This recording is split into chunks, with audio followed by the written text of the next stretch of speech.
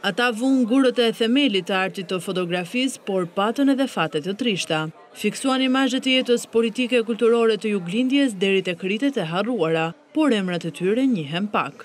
Punët e emrave të harruar të juglindjes u bën bashkë në Muzeun e Fotografisë Marubi në Shkodër. Ndoshta deri dje po i quajmë si të humora, por që kjo ekspozit i vendos një gur të rëndësishëm themelit këtyne fotografëve të cilë patjetër kanë një vend shumë të rëndësishëm në historinë e fotografisë shqiptare. Kuratori i ekspozitës Gjergj Spathari krahason punimet e 8 fotografëve me notat e pentagramit, që në asnjë rast nuk ndahen, por vetëm lidhen me njëra tjetrën.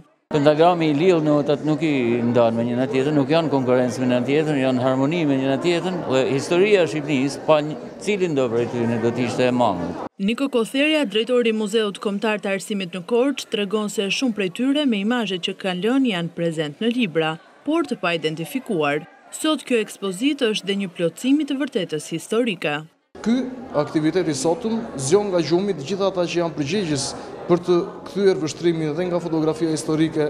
Kristos Ulidhi, Perikli Kaçauni, Dimitër Vangjeli, Vani Burda, Kristaj Sotiri, Petro Dimitri, Thimiraçi dhe Mandja Adam Koçi presin tashmë që të njohin teksa punët e tyre janë prezantuar tek Marubi.